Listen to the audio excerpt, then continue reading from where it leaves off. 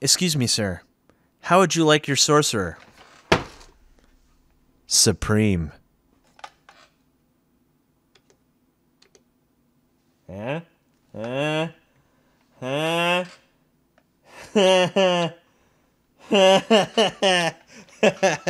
You see what I did there?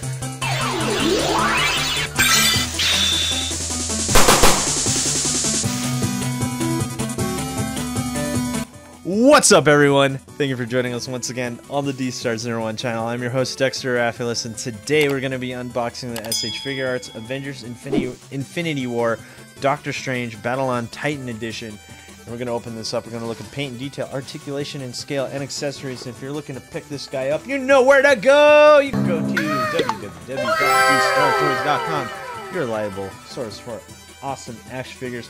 Hello, everyone on Twitch. Thank you for sitting through me trying to figure out puns and jokes for this guy. It's time to do a shout out. Let's see. Scorpion Flame 66, how's it going? Aaron Stover, how's it going, man? Autobot Gaming, welcome to the stream. Nexodite, hello, hello. E-Edition on Twitch, how's it going? Mr. Derpius 101, welcome, welcome. Carlitos QR, hello again. And everyone else in the stream. Let's see, am I missing one? Yeah, Kenny B 85, what's up, man? Welcome, welcome. Cookie the dog, welcome back, my friend. We're all here. There's about 20 people here on the stream. We're gonna unbox this and we're gonna see what he's about. So enough of me talking. Let's go to the top cam. Let's see what this guy is all about. Now, one thing that I have to tell everyone about this figure. Oh, we didn't go to the top cam on Twitch. There we go.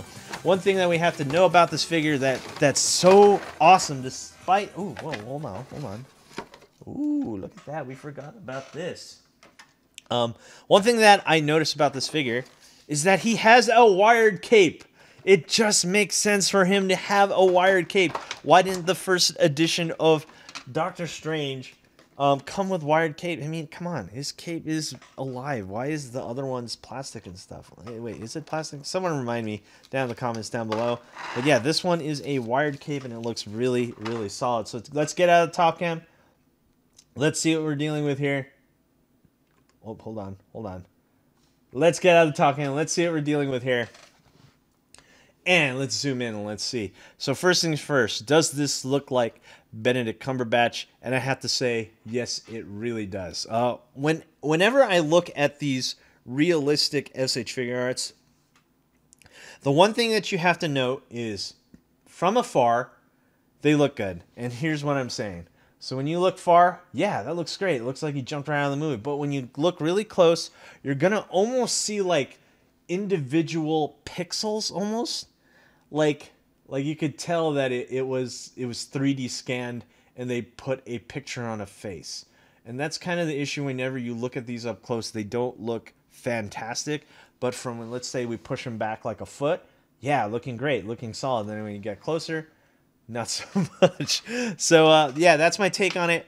But everything else looks really cool. We're going to look at the cape in just a bit. Let's look at his.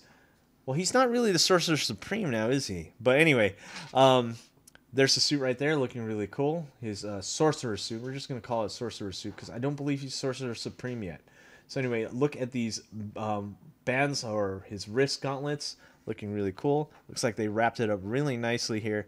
Lots of detail. It's also textured, so it's not just painted on, it actually is textured right there, so it looks like it's really wrapped and really nice. The soft plastic right here on the skirt looked really good. It bends decently well. It's a little bit rigid, so but can he do kicks? And yes, he can. He can do kicks and whatnot. Side kick, not a full side kick, but it's still there and it still can move with his kick. So there you have it right there, and there's his boots right here, looking really, really good. Now let's look at the most important part to me. Let's zoom out, is the cape. So the cape is really nice. It's wired. It can do all kinds of cool stuff. There is no inside wire, to my surprise. I thought there would be, but there isn't. There's only outside, so it goes all the way around from here, and you can get a decent look to keep. Look at that. See, it sticks. It keeps really nicely, and then it translates really well for this figure. Even though it doesn't have an inside wire, it still looks really cool. So there you have it. You can do all kinds of cool stuff with that cape, and that looks really, really good. Now, Let's go into articulation and scale. Let's see how tall this guy stands. He's looking at under 6 inches, just under, but a little bit over 3 1/4. But we got to see how he stands with other action figures. Let's push this effect piece aside.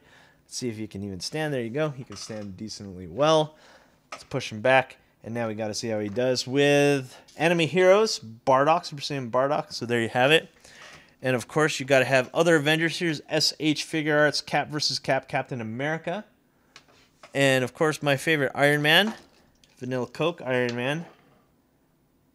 And that's how he stands with him.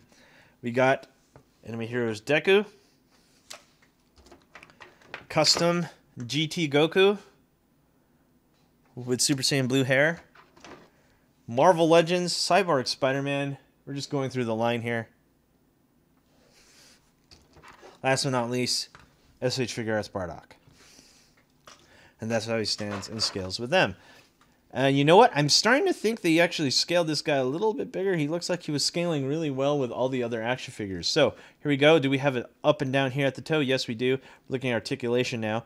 We have up and down here at the ankle, and we do not have an ankle swivel. That's unfortunate. We have a single joint here at the knee. We got a ball joint here at the crotch. So no version 2 joints on this guy, unfortunately.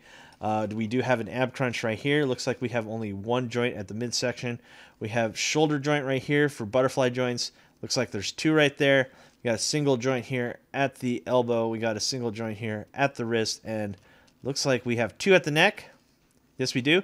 We have 1, 2 at the neck, looking to be probably under 20 points of articulate. I think the Marvel figures, a lot of them don't have double jointed elbows and knees, so therefore it loses the articulation points. But can he articulate? Can he fly in the air? Can he do the Piccolo meditation pose? Yes, he can. Maybe a little bit higher. There you have it. And can he do side kicks? Absolutely. Front kicks, flying knees, shoryukens. And not that he needs to do it. Boom, boom, boom. Superhero landing with the cape all flying up in the air. Can he punch the ground? Not so much, because the skirt is actually in the way. Because it's a little bit too rigid, but you can do like a knee landing right there. That looks really cool. So anyway, he's articulated. Not as articulated as some other action figures, but he does have quite a bit of articulation points, and he's very detailed when he does it. So anyway, let's go on to accessories. Let's see what we're dealing with here. We have a bunch of spells here that attach to his hands, which is really cool. So this is the really cool part about this figure. Look how many accessories Doctor Strange comes with. You get all these accessories. Jeez. You get the sword. You get these things that go on his wrist, green and orange. You get this thing that goes on the chest when he's opening the eye of Agamotto. And we also have this piece right here for the other hand, and we get a closed eyes, head. But look at all these hands. What the heck? 1, 2, 3, 4, 5, 6, 7, 14 extra hands. That's insane. And don't forget this thing, right? The big teleporting effect piece. That's a lot of hands. This guy comes with practically everything you need. It makes me wish that the first release Doctor Strange should have came like that. It just makes sense. Well, obviously, I don't think he uses this kind of sword in the Doctor Strange movie. But still, look at all those extra hands. That's crazy. How many accessories this guy has. So anyway, and plus he has the cool cape. So definitely worth it in my opinion. He's starting to be a really cool toy. So let's remove the head. Let's see how he looks like when he's closing his eyes and he's meditating. So there you have it. That's how he looks like right there. Let's see. Let's focus up. And there you go. That's how he looks like when he's meditating. So let's get some of these effect pieces on. Let's see here. Do this. So here is when he's trying to hold the Infinity Gauntlet from the movie. Oh, that looks sick. Wow, that looks really cool. Let's see if we focus up there. Whoa, whoa, whoa. That looks really nice. So let's get the Eye of Agamotto effect piece here. Hold on one second. Let me see. How do I put this on? Uh-oh. I lost the eye. Oh, hold on. It fell on the floor. We're just going to keep this on for now. I see where it is. So there you have it. So what you have to do is... Give me a second. Everyone give me a sec. Let me go grab it.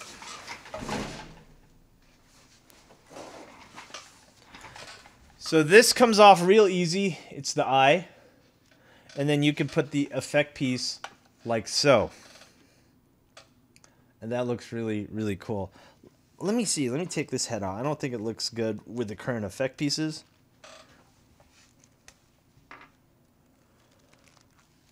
There you have it. Boom. And let's get the sword on. Let's outfit this guy. Sure, why not? Let's see. Does he have fist hands for the sword?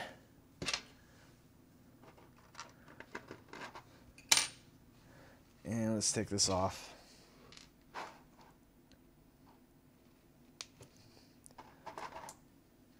And it should be pretty easy to put on. Oh, look at this.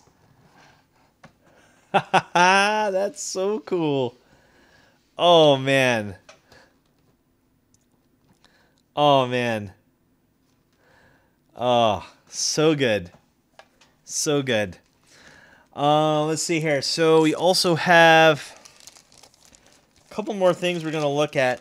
I don't think I want to put the wristbands on. Those look like they might have a little bit of trouble for me right now, considering that we're trying to do this review. I might do this, might put them together at the end of the video or put on a different conclusion, because we are coming up on the hour mark here. And there we go. And there you have it. I think these should just fit right on. Actually, yeah, they do. Now that I think about it. Let's do this. Yeah, they do. That's really cool. Let's get one of these.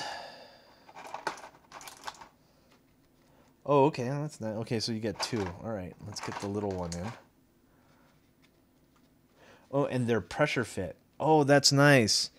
Okay, that's cool. And I'll get the green one on at the end of the video. I think that's pretty much it. And don't forget these. I think these require special hands. I think they require special hands. Hold on. Everyone, please stand by. Give me 1 second on this one. So, yeah, they do have special hands. So this is the special hand right here. And you know what? Sure, let's do it. Why not? We're here. Might as well do it. Finish this review strong. Not going to skimp you guys.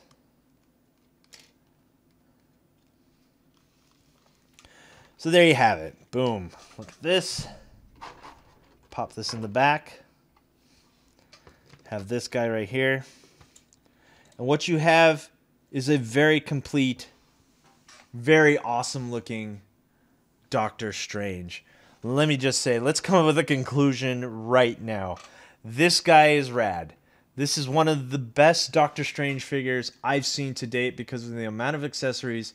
The cape is wired. The amount of hands and posing options you have with him definitely make this kit worth it.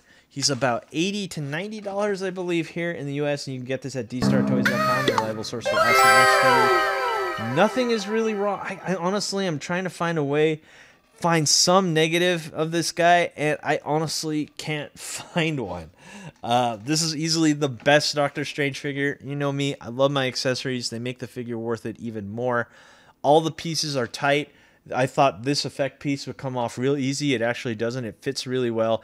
Everything fits perfectly. His effect piece fits perfectly. These are the wrist effect piece work really well. Those are pressure fitted on. Really, really nice. So if you're looking for the absolute best, in my opinion, I think the only thing that's missing, I just remembered, the only thing that's missing, I wish he had like that one scene where he had, you have to get this separately. I think someone like Takara Tony makes this, where you have like the 8 hands in the back, so it looks like a really cool illusion. Fortunately, you cannot get that with this figure, but you can get that kit somewhere else. I believe Takara Tony sells it. I think that's the only thing that's missing from this. I really like it. worth the money in my opinion. And yeah, that's it. Thank you all for watching. Do not forget to rate, comment, and subscribe, and hit that notification bell so you're always in the know when I post new videos. And I'll see you guys next time. Peace out.